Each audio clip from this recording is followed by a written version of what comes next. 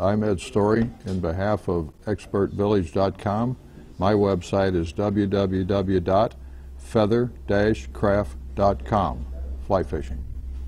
Now I'm going to bring the two pieces of peacock herl over the top of the fly, hold them in a position, and tie them in as a crackleback with 2 or 3 or 4 thread wraps, and cut away the waste.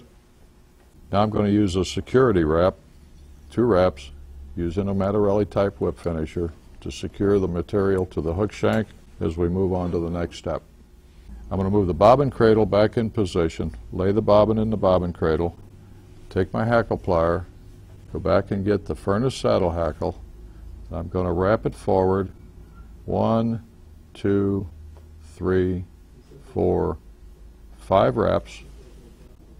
Remove the thread from the bobbin cradle, wrap it over the saddle hackle with 3, 4 wraps to secure it. To finish the fly, we're going to cut away the waist saddle hackle, use our Mattarelli type whip finisher